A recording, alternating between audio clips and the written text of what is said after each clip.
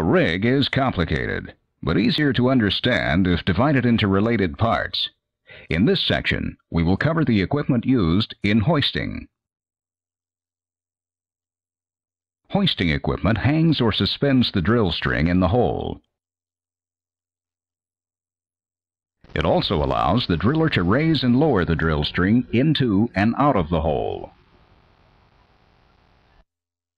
Further, it allows the driller to adjust the weight on the bit, which is required to make the bit drill. The equipment used in hoisting is shown here. The crown block,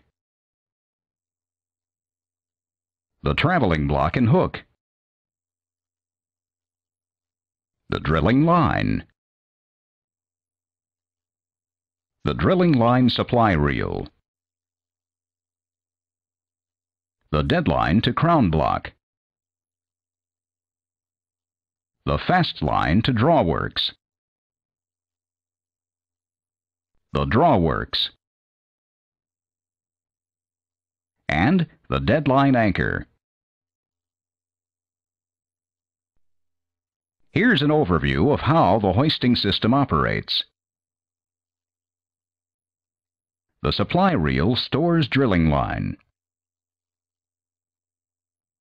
To reeve the line, crew members start at the deadline anchor. They pull the line from the supply reel and spool it around the disc on the anchor. They then lift the line to the top of the mast, to the crown block. Crew members then reeve the line several times between the crown block sheaves and the traveling block sheaves. The number of times depends on how much weight the system needs to lift. In this case, they ran the line 5 times between the two blocks to create 10 lines.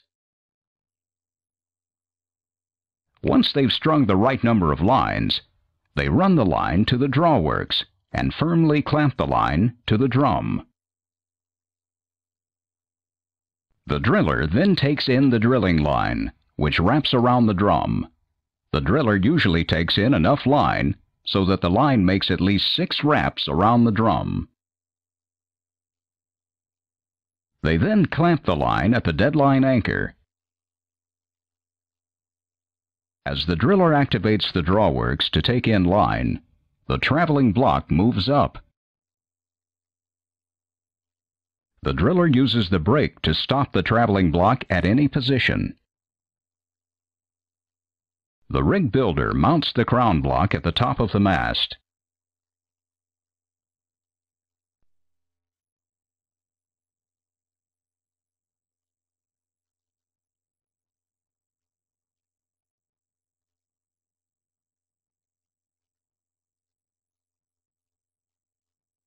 The crown block has several pulleys, called sheaves.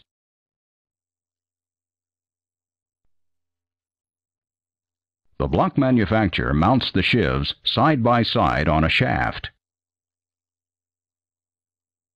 The drilling line runs over the grooves in the sheaves.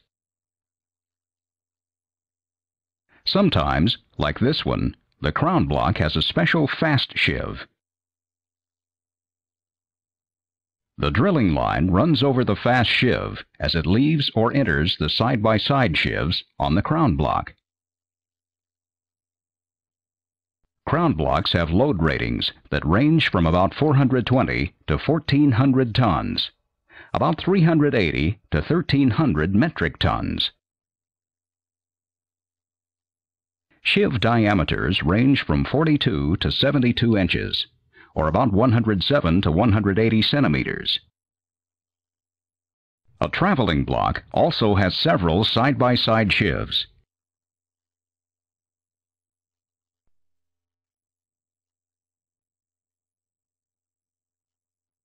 A steel housing encloses them. Crew members thread or reeve the drilling line over the sheaves.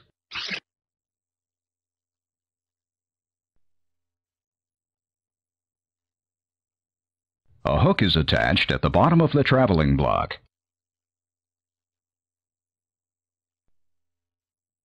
The hook suspends the swivel, kelly, and drill string, or a top drive and drill string.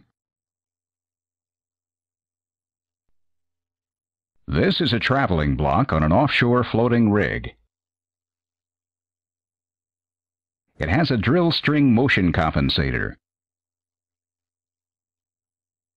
The motion compensator is between the traveling block and the hook. Offshore floating rigs move up and down with sea movements. The motion compensator maintains drill string position by counteracting up and down vessel movement or heave. On some semi-submersibles and drill ships, rig owners mount the motion compensator on the crown or the top of the derrick. The compensator eliminates the motion of the drill string from the hook to the bit.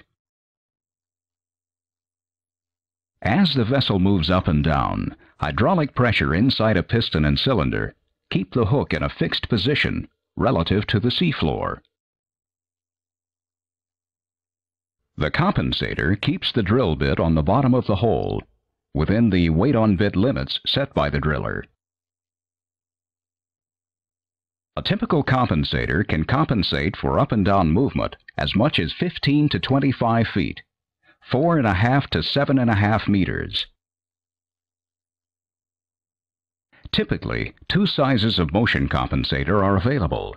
One can handle loads up to 400,000 pounds, or about 180,000 kilograms. Another one, which is bigger, can handle loads up to 600,000 pounds, or about 270,000 kilograms. Some traveling blocks have built-in hooks. They are a single integrated unit. The combination hook block is shorter and therefore allows more traveling distance when mast height is limited. Typical combination hook blocks have load ratings ranging from 175 tons to 650 tons, about 160 to 590 metric tons. Some traveling blocks and hooks are separate units. In this type, the bail of the hook fits into a clevis on the bottom of the traveling block. Crew members suspend the swivel and drill string from the hook.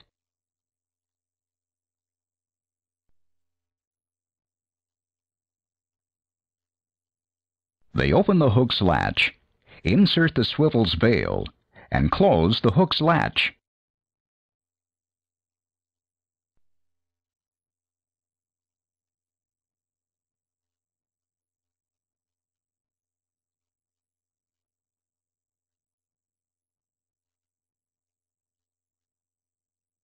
A safety catch ensures that the hook stays latched.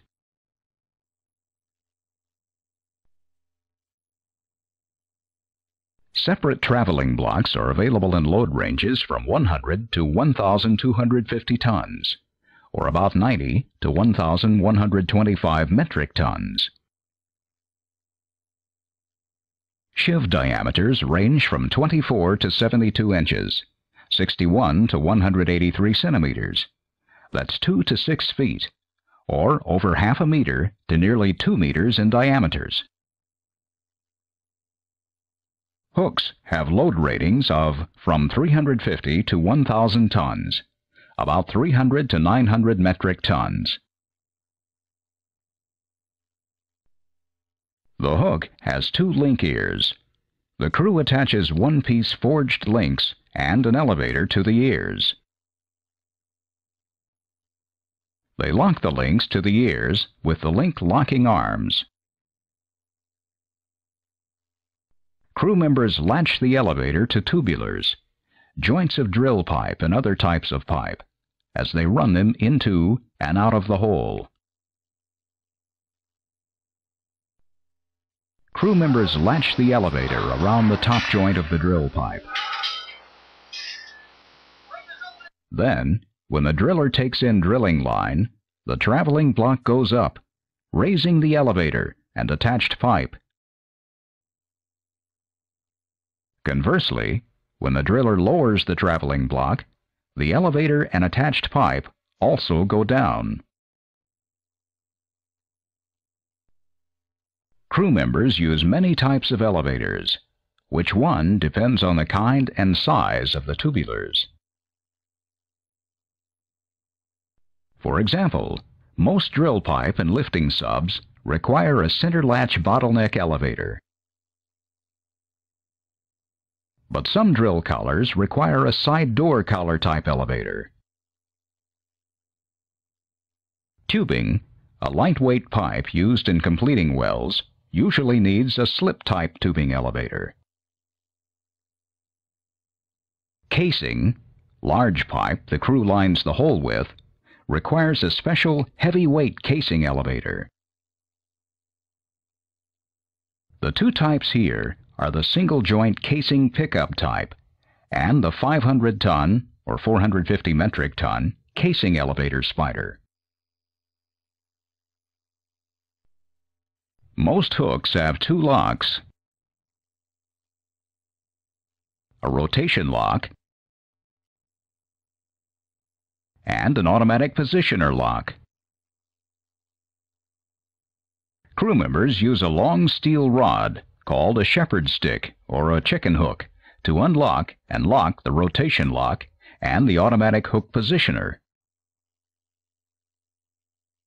When crew members unlock the rotation lock, they rotate the hook to make the elevator face in the desired direction. Once positioned, they lock the rotation lock to keep the hook in position. Crew members can also release the rotation lock when the hook needs to rotate freely. The other lock, an optional automatic hook positioner, prevents rotation of the elevator links when the hook is traveling empty. Normally, just before making a trip encased hole, crew members unlock the rotation lock, turn the hook, and relock it so that the elevator faces the derrickman. This makes it easy for him to latch and unlatch the elevator.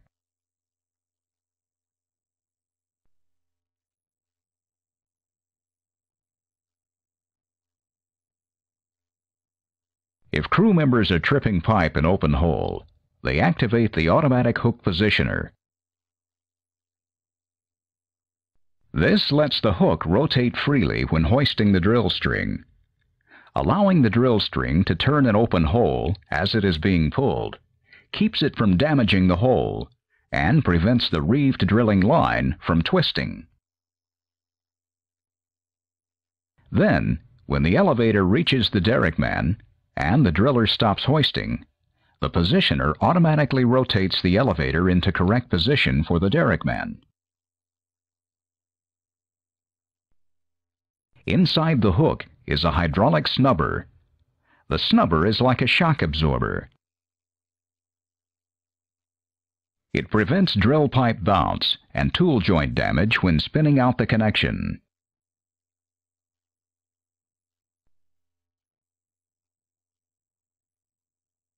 Drilling line is high-strength, heavy-duty wire rope. The manufacturer braids several wires together to form the rope. Drilling line comes in diameters ranging from 7/8 of an inch to 2 inches, about 22 to 51 millimeters. Crew members string or reeve drilling line between the crown block and the traveling block. The more lines they reeve, the more weight the system can support. Here, for example, they reeve the line 5 times between the blocks, so that 10 lines support the traveling block. Here's the crown block and traveling block strung together by drilling line.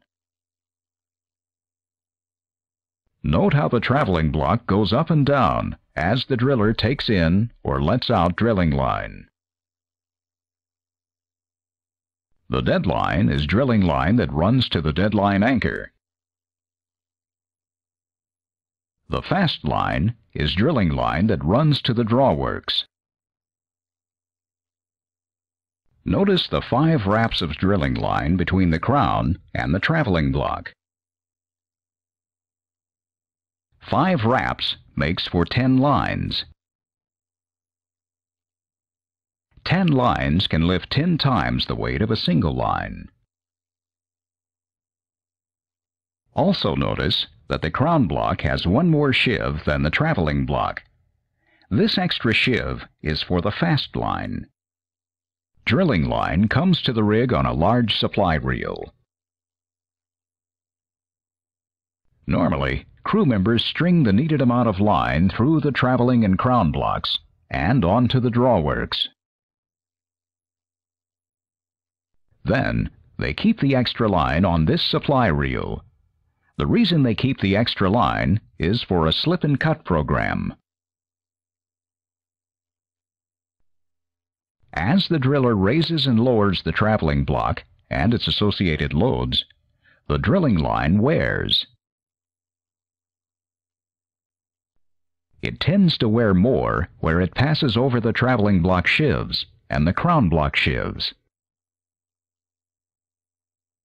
The line has to bend around the sheaves, and this puts extra stress on it. The line also wears more where it reaches the end of the drawworks drum. It has to reverse direction here and start back the other way on the drum. This direction change puts extra stress on the line.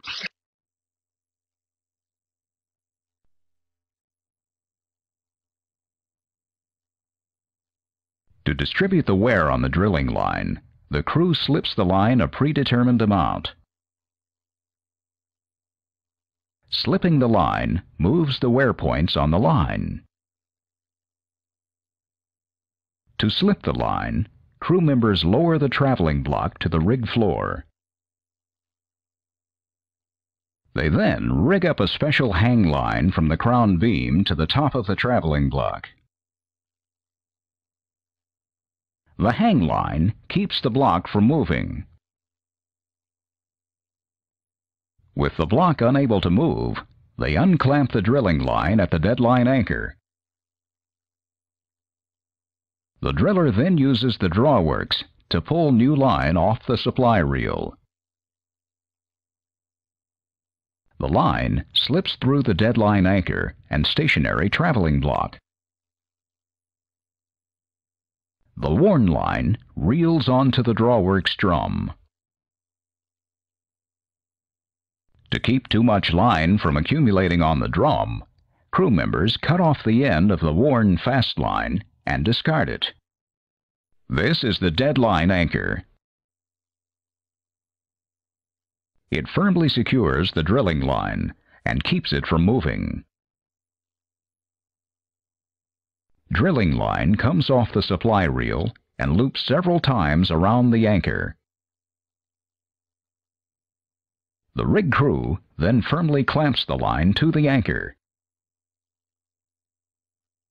The line leaves the anchor, goes through the crown and traveling blocks, and then to the drawworks.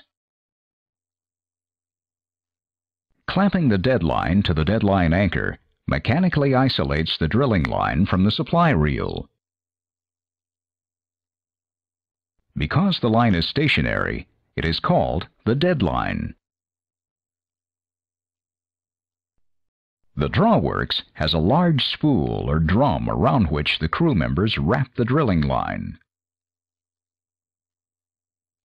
Power from the engines or electric motors drive the drawworks drum.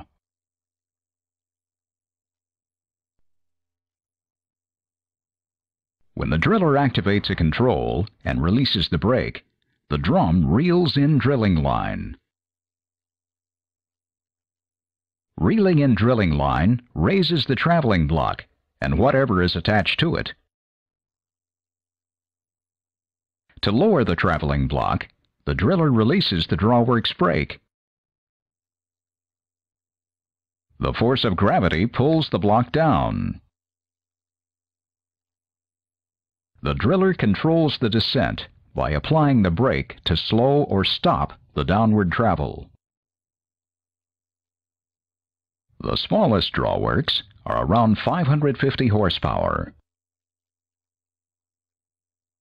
while the largest have 4,000 horsepower, about 400 to 3,000 kilowatts. Small drawworks can handle wells drilled to around 3,000 feet, 1,000 meters deep. The largest can handle 40,000 foot or 12,000 meter depths. When the driller moves the brake handle down, the drawworks brake bands exert friction on both rims of the drum. We're only showing one rim to keep it simple. This friction slows or stops the drum. When the driller lifts the brake handle a small amount, tension on the bands eases. With tension eased, the drawworks drum rotates a small amount to gradually lower the load. When the driller lifts the handle up fully, the bands do not touch the drum rims at all. The drum rotates freely, and the load drops in free fall. Many new drawworks use a disc brake system. Disc brakes are more efficient than drum brakes.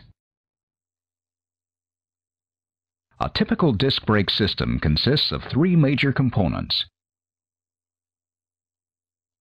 Two discs, one on each end of the drum. A hydraulic operating system, which you can't see here. And caliper and pad assemblies.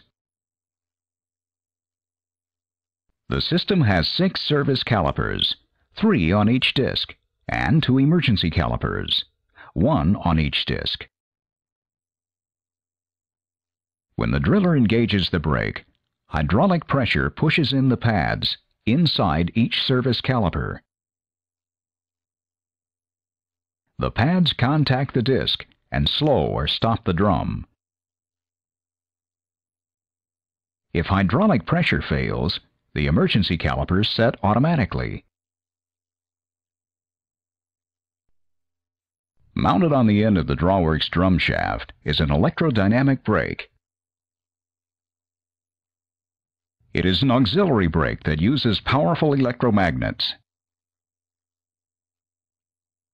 The electromagnetic force works against the turning force of the drawworks drum shaft. It assists the mechanical drum or disc brake you just saw. It controls the speed of the load as it goes down. The driller cannot control the load speed with the drum or disc brake alone. The weight of the load, plus the tremendous inertia it creates when moving, is just too great. So, the driller activates the electrodynamic brake. The electrodynamic brake provides most of the braking force when the drawworks drum is turning.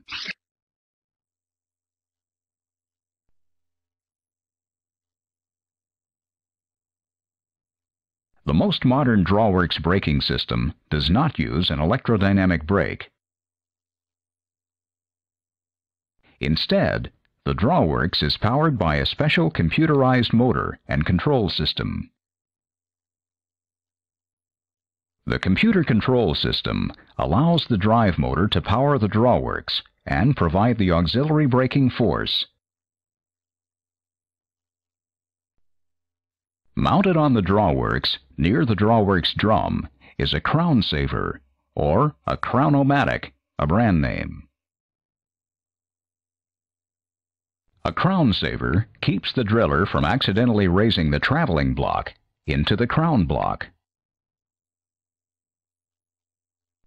It has a probe that activates an air-actuated toggle switch if the driller takes in too much drilling line onto the drawworks drum. Too much line indicates that the driller has raised the traveling block too high in the mast. If he raised the block any more, it would crash into the crown block or separate the rotary hose, causing a lot of damage. Too much line on the drum activates the toggle switch. The switch then immediately engages the drawworks brake and disengages the drawworks clutch. Clutch disengagement disconnects the drawworks drum from its power source. The latest drawworks use an electrically actuated crown saver system, but still maintains the pneumatic crown saver as backup. To make the bit drill. The equipment used in hoisting is shown here. The crown block, the traveling block and hook, the drilling line, the drilling line supply reel, the deadline to crown block, the fast line to drawworks, the drawworks,